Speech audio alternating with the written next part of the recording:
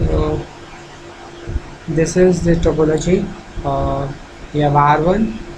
This is the PC where I'm connecting. This is your WSA. This is the client PC from where we'll be testing. So I'll just write down here. This is your test PC from where we'll be testing this.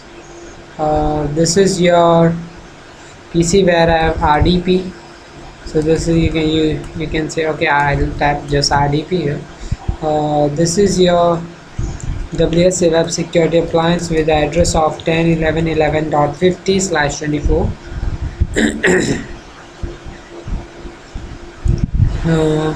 This is your firewall. So the inside network is 10.11.11.0 as usual, and the outside here is 192.168.1. Outside of this firewall is 192.168.1.161, which in turn is actually going to the router, edge router of the company, which in turn is going to the internet. Alright, so for the verification purpose, if you go to your XPPC and if you try to validate or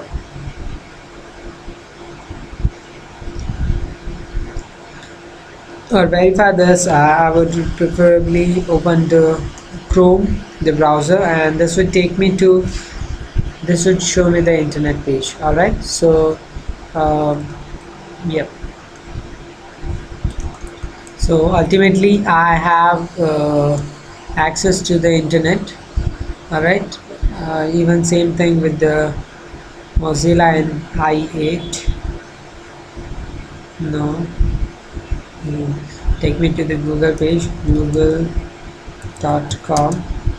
and I can go to google.com. so the page is open, and even IE you can go and take. So what I'll do is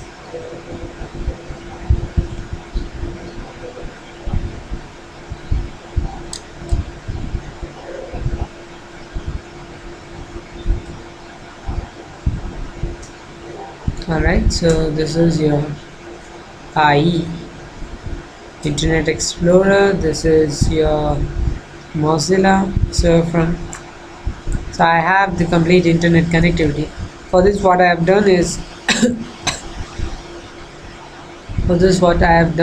I've taken a ASC firewall. I have done patting using the interface command. I'll show you this. Now you can say show running object. I've created an object, everybody on the inside, and show running net, and this is the translation wherein any IP coming from this network, yeah, this is it. So any IP coming from inside going outside is dynamically patted to the interface. Show accelerate. So this is your these are the translations what are going through.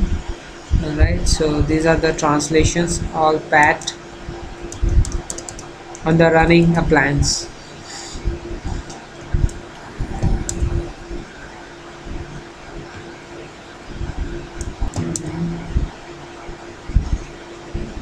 So and this is where I'm browsing to the WSA. So I'll log into WSA and we'll try to initialize the WSA. So to initialize this, you would come to system administration followed by system setup wizard, which will take you through the steps. So let's configure this one. I'll give some name, let's say wsa.ccilab.com. I'll use a DNS, let's say this I would pick here, and I would use 42222 here. NTP I don't have. What I'll be doing is, let's make this R1 as NTP. It's not really required, but let's set up. So NTP server would be 10.11.11.1. We are in Asia, India and Kolkata. Hit next to continue. This is asking you for another proxy server in your network. So the diagram here, the presentation here down depicts that your WSA Ironport S series, you should deploy it closest to the client. So if you have internet, your firewall, and you have another proxy, then another proxy would be close to the internet and your WSA will be close to your clients. Alright, so we don't have any another web proxy in the network, so we'll be continuing. So next, this is the config of management. Here, this checkbox here is to make your M1 to be used only for management, as we don't have any other port available as of now. So we would be using the M1 port or the management port of Ironport for both traffic and management traffic. If you check this one for management use only, then you would need to configure the data interface. So in this case, this appliance has got only one interface, that the same interface would be used for incoming and outgoing, or else on the higher end appliances you would see two interfaces, P1 and P2, wherein you can use simplex tab here, wherein one will be used for bringing in the traffic, one will be used for the outgoing traffic. So, and this is for your layer 4 monitoring, wherein we have only if you have only one interface, then you would be using T1 for in and out, and if you have two interfaces, then you would be using simplex tab, wherein T1 is for incoming traffic and T2 is for the outgoing traffic. Hit next. This is about the routing. My default gateway is not this, rather my default gateway is the firewall inside interface, which is 192.168.1. It's 10.11.11.10 to be precise. Yep. Followed by, if you have additional routes, you can add it here and add them to the routing table. Click next. This is for the redirection. As of now, I would just say WCCP version 2 router, and we'll continue with this. We'll come back to this and configure this, because I am not going to use the standard web cache ID, which is web cache 0, which selects traffic that coming on port 80 alone. You don't have capability of adding multiple ports here, so I'll uncheck this and we'll move to next. The default password, administrator password, is Ironport, so I'll stick to it. Next, the email alert, I would say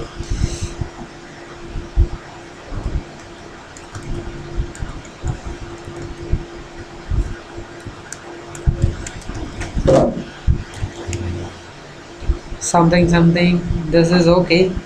Limited summary, and this network participation, sensor based network participation. This allows to gather anonymous statistics on HTTP requests and report them to Cisco in order to identify and stop web-based threats. So in case there is some URL which is not present in the database, dynamic content analyzer can run it, and you can participate in the report. You can send a report anonymously. You can send a report to Cisco for the URL. Click on next. Global policy default action is to monitor all traffic. Therefore, traffic monitoring is monitor only. Acceptable user control is enabled here. Repetition filtering is enabled. Where this is enabled. That's good, and we move ahead. Next. So no changes on that page. Ultimately, what we do is we submit this. So we hit on install this configuration. So this might redirect you to the name of your company. For that, what you would need is domain name server wherein you can resolve the name. So you can put the address of your WSA with the name on the DNS server. So like this. So it's gonna redirect, but this name is not available here, so it's gonna give me error. That's just a DNS error, nothing much. So we can have a local DNS server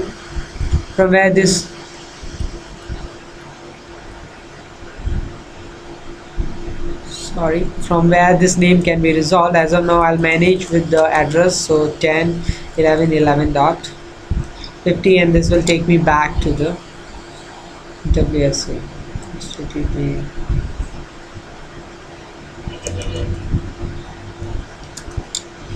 And there you go. Alright, so we are back here.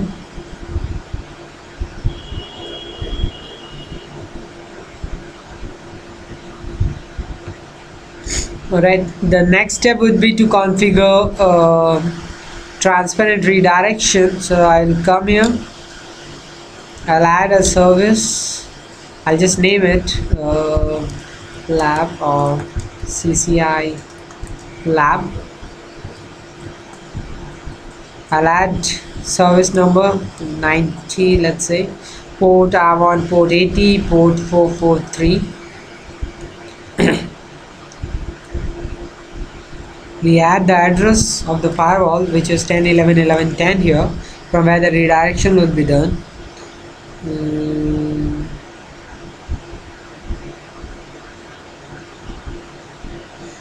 This is where you can customize it, what forwarding method or what returning method to be used, or else it will be dynamically pinged. Submit. Ultimately commit this. Commit.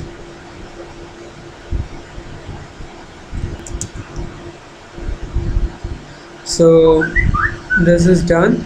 What we do is we can go to the firewall and say show WCCP or show running WCCP.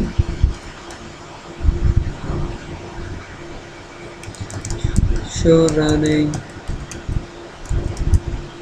access list. Again, this is not committed. No issues. I had actually configured this. So you can create here. You can create access list.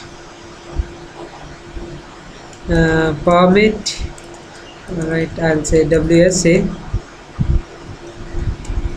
Permit IP any from permit IP host 10.11.11.50. That's the IP address of WSA going to anybody, and access list, let's say redirect. Permit TCP any to any on port 80 and port 443. WCCP application ID 90 followed by your group list, that's for WSA, and your redirect list, that's for the rest of the traffic.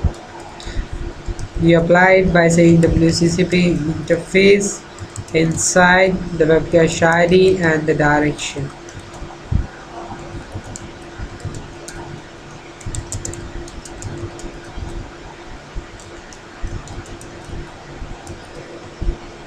Web cache. Alright, you get it. So this is perfect. So what we do is next, now we can configure this.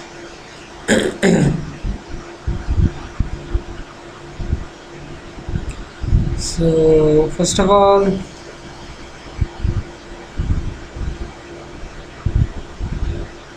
we create some user identities.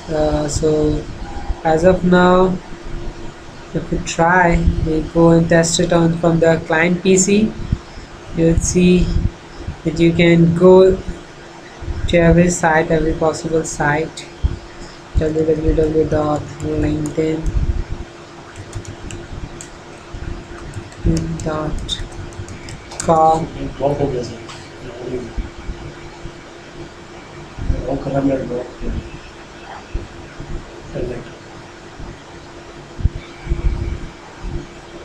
Check.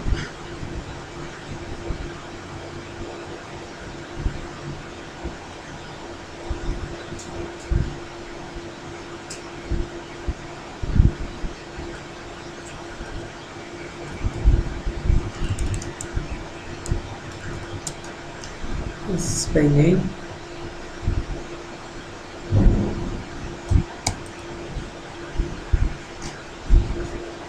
Okay, this is because HTTPS proxy is not enabled. So what we can do is we can go to like www.ashtup.com. So you can go to any HTTP site because HTTPS proxy is not enabled. You can go to www.bbcnews.com. You can go to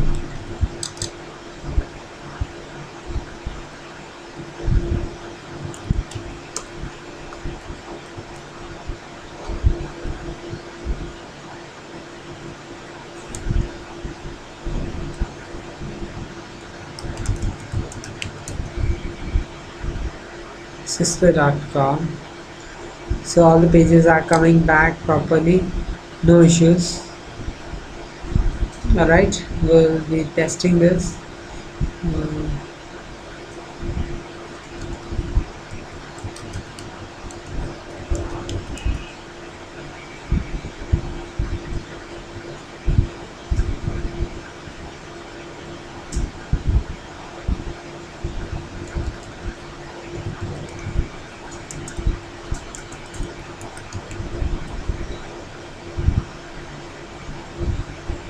Good.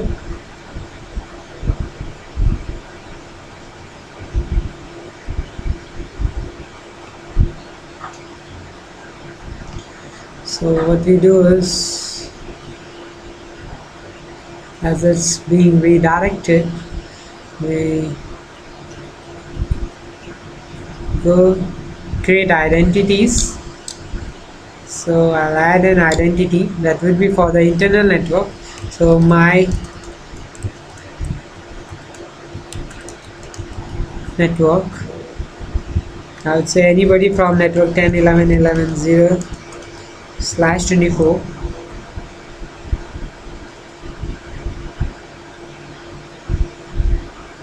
Submit this. Okay, this is to my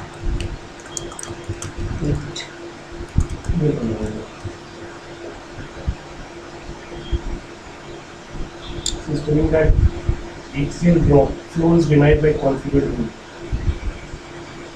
Drop result. Finally we commit this enable policy, commit this, commit, submit it. Next you go to access policies, click on access policies, click on add policies and add a policy for network 10, my network.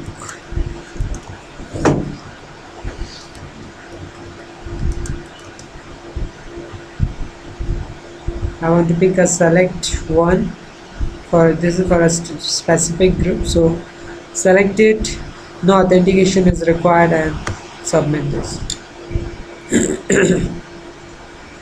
Finally you can commit this. So as of now it doesn't take any action because all are allowed. What we do is we perform some URL filtering. So we go to URL filtering, and what we do here is we block some of the sites. like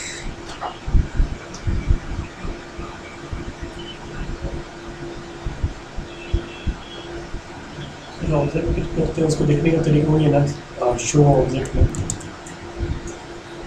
so what we do is we block some of the sites, like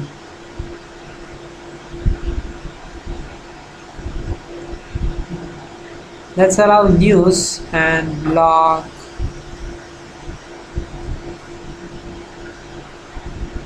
professional networking. We don't have this.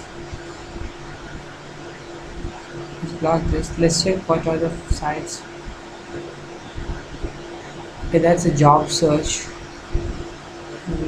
This is media. This is job search.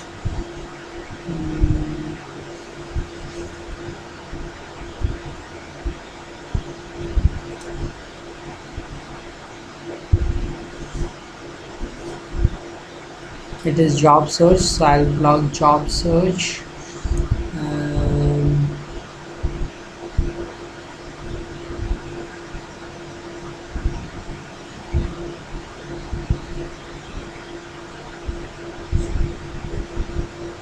Software updates, streaming media,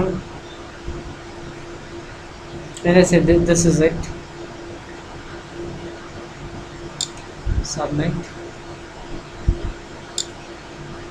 and commit changes. Time to verify.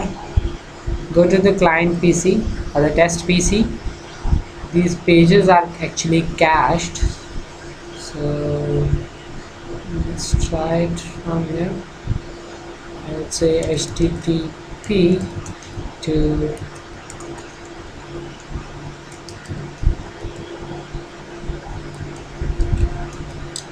naukri.com, and you get what? You get an error saying that this page cannot be displayed because your organization's access policy, access this website has been blocked because the web category job search is not allowed. Alright, similarly you can hunt for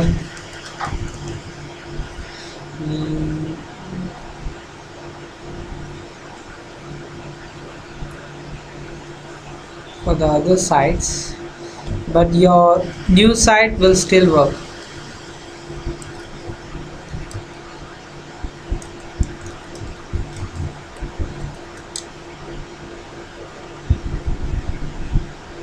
There you go.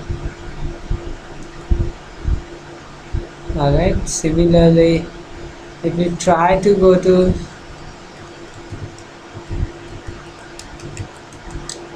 youtube.com, this is blocked because it falls under streaming video category, and that's not allowed.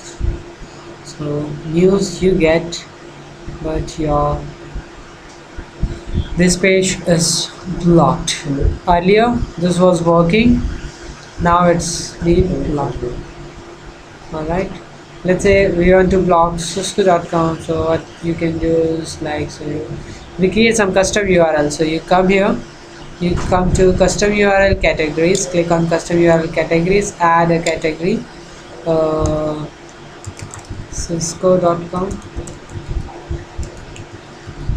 and you name www.cisco.com.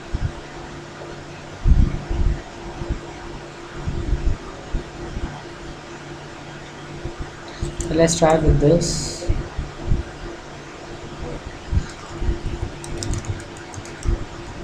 Submit this, commit the changes. So as of now, if we go to client PC and you try to go to cisco.com, you get the page. At the same time, once we add the category into the blocking list, we do it by going to Web Security Manager and going to Access Policies, and we click on Add Policy, not Add Policy, we click on URL filtering, and we add a custom category So we have cisco.com category and we include this in the existing policy, and the action we want is block.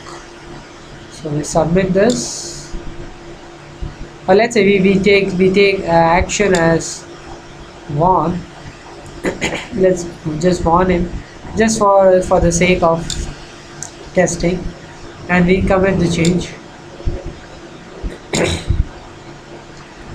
So time to test, go to candidate PC and say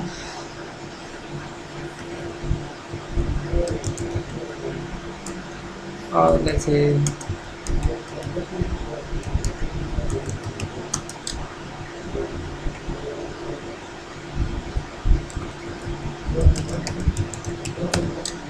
you are warned, URL warning acknowledge, and then you would click. Once you click on this acknowledgement, you are taken to cisco.com. You are taken, but with the acknowledgement. Alright, that's for your warning. So same thing if we try from the candidate PC, we will try to go to www.cisco.com.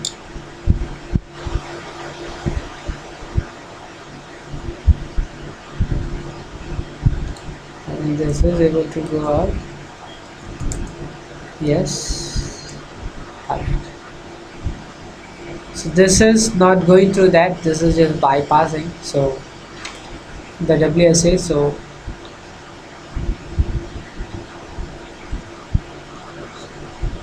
because this is directly connected to this system, so no issues.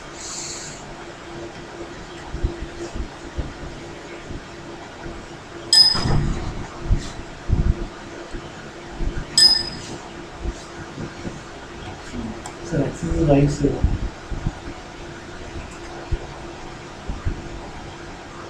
तो copy running flash क्या context में सिर्फ right right कर देना है ना, context में भी करना है कॉपी रनिंग, नहीं करना है ना, सिस्टम में कर दो ना, सिस्टम में कर देना, कॉन्टेक्स्ट को सिर्फ राइट राइट ऑलरेडी वो हो गया है सिस्टम का रन, सिस्टम का कर दो बस। मतलब कॉन्टेक्स्ट के तो उसमें रहेंगे, तुम सिस्टम का ले लो बस। सिस्टम का ही कर दूँ? हाँ सिस्टम का बैकअप रख लो, कॉन्टेक्स्ट का तो ऑलरेडी वो एडमिन में से आ जाएगा।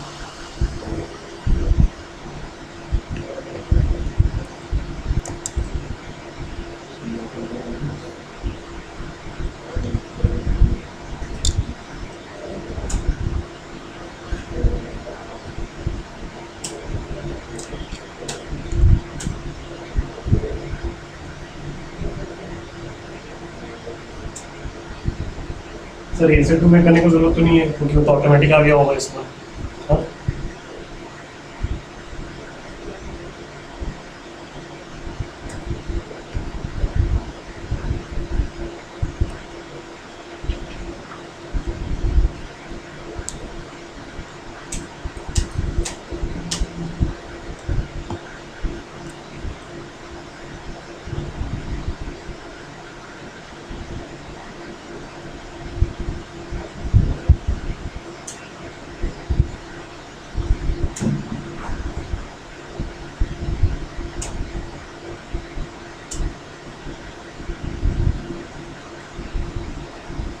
तो एक साथ रनिंग कैसे आता है सर, कौन से कमांड से? शो रनिंग पेजर से आता है क्या?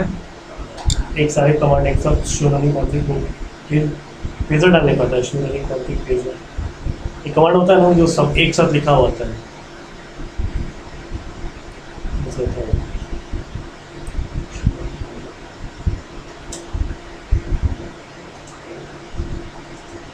हमें हमेशा टैप करना पड़ता है ना एंटर, उसमें डालने में पूरा आउटपुट एक साथ आए। अच्छा वो